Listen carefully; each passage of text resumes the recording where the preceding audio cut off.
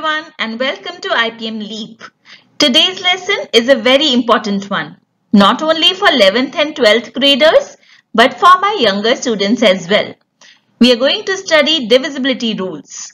It's a topic which is at the heart of all maths calculations, so you need to have a thorough understanding of these divisibility rules if you want to be good at maths. Many a times what happens is we need to quickly check whether a given number has a certain factor or divisor. And if we perform the actual division, it is a long, complicated and time-consuming operation. A divisibility rule is a way to skip the actual division process. Using a divisibility rule, we can quickly decide whether a given number is divisible by a fixed divisor by just examining the digits of the given number. Isn't that cool? In this video, we will study the divisibility rules for numbers from 2 to 16. So let's begin. We know that by 1, all numbers are divisible. So the first divisibility rule is for the number 2. The given number is divisible by 2 if it is even. That is, if the last digit is 0, 2, 4, 6 or 8. So let's say we have to check whether the following three numbers are divisible by 2 or not. Just focus on the last digit. For the first number, it's 8. 8 is even. So yes, this number is divisible. For the second number, it's 4. Again, 4 is even. So this number, 1964, is also divisible. For the third number, last digit is 7, which is odd. So this number, 7237, is not divisible by 2. Simple so far, right? Let's move on to the divisibility rule for 3. The given number is divisible by 3 if the sum of its digits is divisible by 3. For example, to check whether 1593 is divisible by 3, we add up all the 4 digits. 1 plus 5 plus 9 plus 3 is 18. Now 18 we know comes in the multiplication table of 3. It is divisible by 3. So this number 1593 is also divisible by 3. Next we have a 5-digit number 58,215. To check whether this number is divisible by 3, we add up all the 5 digits 5 plus 8 plus 2 plus 1 plus 5. The sum of digits is 21, which is divisible by 3. So this number is also divisible by 3. Now comes the divisibility rule for 4. This is very important as it is used quite often in maths. The given number is divisible by 4 if the number formed by the last 2 digits is divisible by 4.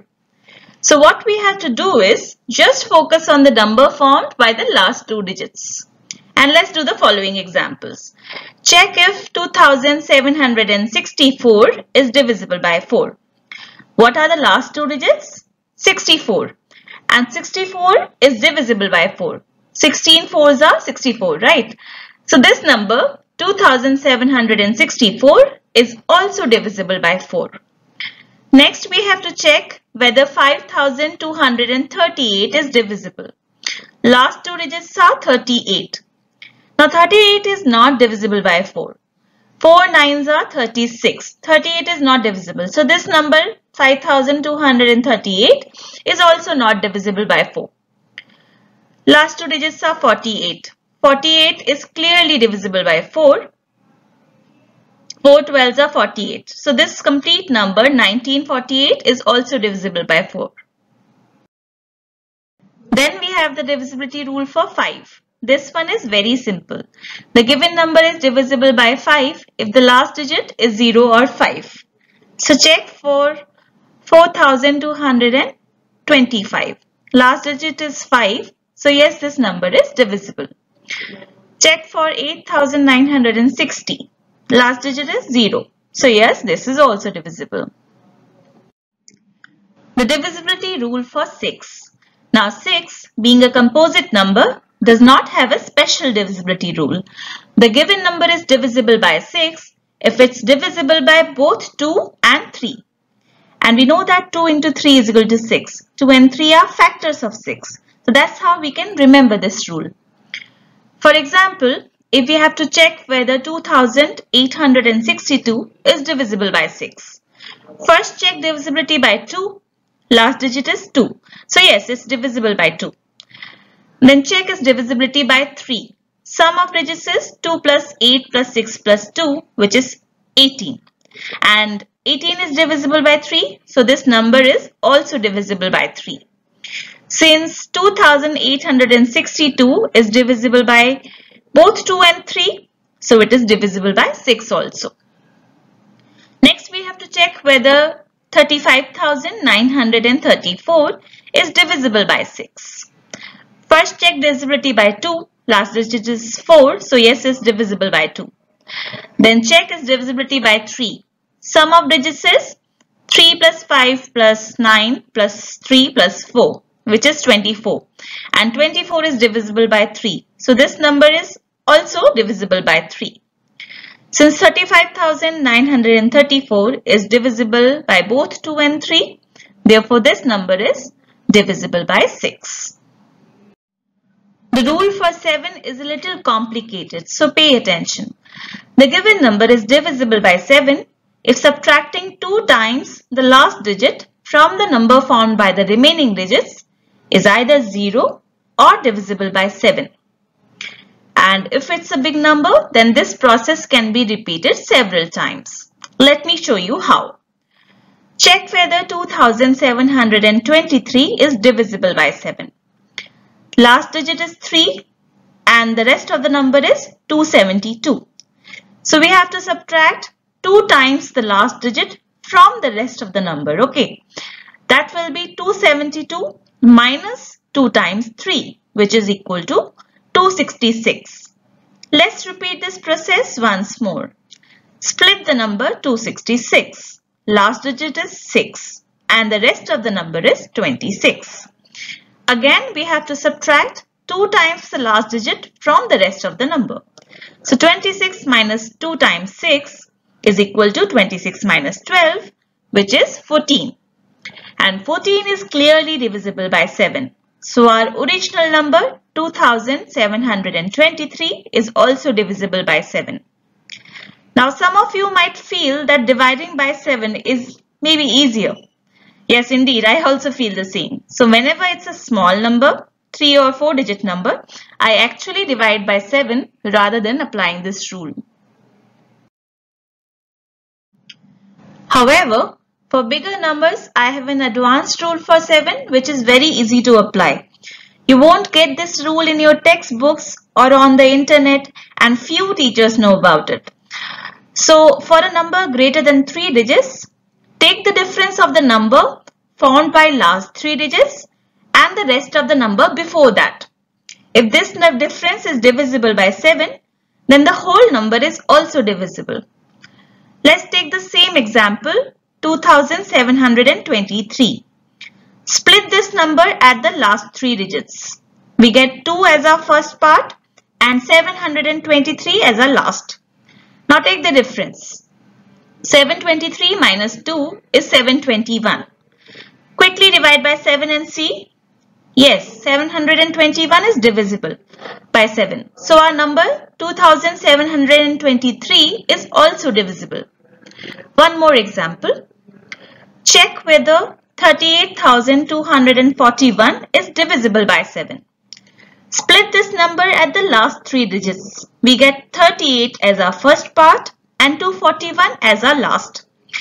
Take the difference of 38 and 241. 241 minus 38 is 203. Quickly divide by 7 and see. Yes, 203 is divisible. So we can conclude that this number 38,241 is also divisible by 7. You will be glad to know that this rule works for 11 and 13 as well. One divisibility rule, multiple numbers. Now comes the divisibility rule for 8. It is similar to 4. Only we have to check the last 3 digits instead of last 2. The given number is divisible by 8 if the number found by the last 3 digits is divisible by 8. So let's check whether the following numbers on your screen are divisible. 6,728. Number formed by the last three digits is 728. Quickly divide and see. Yes, 728 is divisible by 8. So 6,728 is also divisible by 8. Next, we have to check for 78,264. Last three digits are 264. We divide 264 by 8 and yes, 264 is divisible by 8. So our original number of 5 digits, which was 78,264, is also divisible. Rule of 9 is quite similar to the rule of 3. 9 is 3 into 3. That's how you can remember that 3 and 9 have similar divisibility rules. The given number is divisible by 9 if the sum of its digits is divisible by 9. So check whether 1593 is divisible. Add the digits of this number. 1 plus 5 plus 9 plus 3 is 18. 18 is divisible by 9. So this number 1593 is also divisible by 9. Next we check for 28,515. Adding its digits, 2 plus 8 plus 5 plus 1 plus 5. The sum is 21. Now 21 is divisible by 3 but not by 9. So this number is divisible by 3 but not by 9. Okay. I hope the application of the rules are clear now. So far so good. The divisibility rule for 10 is a no-brainer. Very simply, the given number is divisible by 10 if its last digit is 0. So 31280, last digit is 0, so yes, it is divisible by 10. 8063, last digit is 3, so it's not divisible by 10. Now, one of the most important rules, the divisibility rule for 11. Listen carefully. For checking divisibility of a given number by 11, you have to find separately the sum of digits in the odd positions, the sum of digits in the even positions. If the difference of these two sums is 0 or a multiple of 11, then the given number is divisible, else not. Let's see how this rule is applied.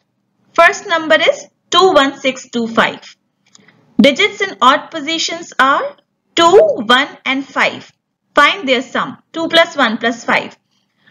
The digits in even positions are the green ones, 6 and 2. Find their sum, 6 plus 2. And take the difference of these two sums. 8 minus 8 is 0. So the rule says that if this difference is 0 or a multiple of 11, the given number is divisible. Therefore, our number 26125 is divisible by 11. Next is 6072. Digits in odd positions 6 and 7, their sum 13. Digits in even positions 0 and 2, their sum 2. The difference of these two sums is 11. 11 is a multiple of 11. So yes, the given number 6072 is divisible by 11. Divisibility rule for 12. Now just like the rule for 6, please note that 12 is a composite number made up of 2's and 3's.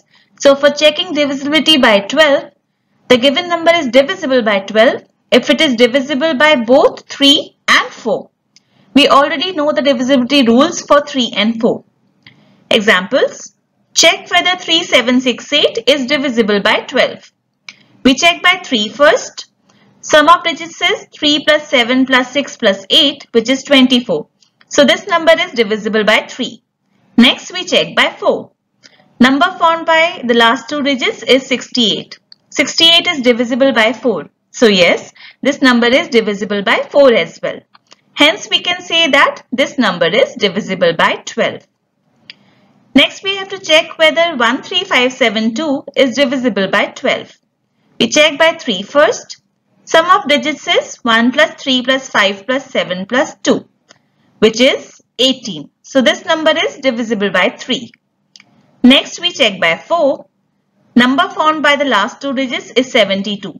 72 is divisible by 4. So yes, this number is divisible by 4 as well. Therefore, we can conclude that this number is also divisible by 12. The divisibility rule for 13. Just like the rule for 7, this rule is a little complicated. The rule is, the given number is divisible by 13 if adding 4 times the last digit to the number formed by the remaining digits is divisible by 13. Okay, so let's check for 5928. We split the number at the last digit, which is 8.